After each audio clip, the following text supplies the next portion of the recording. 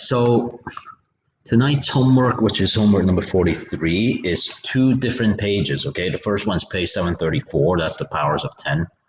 All right, I figured that's really all the homework you need for powers of 10. And then the second one is what we've been doing this week, which is page 232, turning fractions into decimals.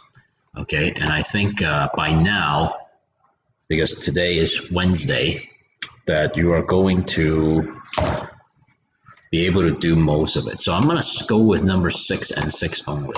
All right, and I want to show you something. So this is 16 over 24. And what I'm going to do is I'm going to expand on this topic a little bit, just to go into turning decimals into percent. All right, and yeah. Okay, so one of the fundamental things that we need to know here is how to turn a fraction into a decimal. Okay, and then into a percent. So what I want to do is reduce this first. So do that, because otherwise you're going to end up doing a question like this. And the numbers are just, you know, bigger than they have to be, because you could have reduced this. So I'm going to reduce this. All right, so let me try 4. Okay, I think that's the greatest common factor. No, it's not. Okay, it's 8, right? So 8 into 16 twice. 8 into 24 3 times. All right, so we already know where this is going.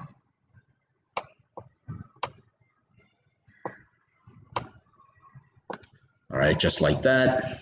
So 3 doesn't go into 2, so we're going to put 0 here. All right, so 0 times 3 is 0. Okay, if you really want to do it very like deliberate like. Now, 3 can go into 2, not as a one whole number, right? So here right off the bat, you're going to start off with a decimal, right? Because now you're going to like break them into smaller parts. So that's where the decimal comes from. It's less than 1. And then we're going to add a 0. Bring that down. 3 times, right? 7's too big, so 6. Oops. 6, 18.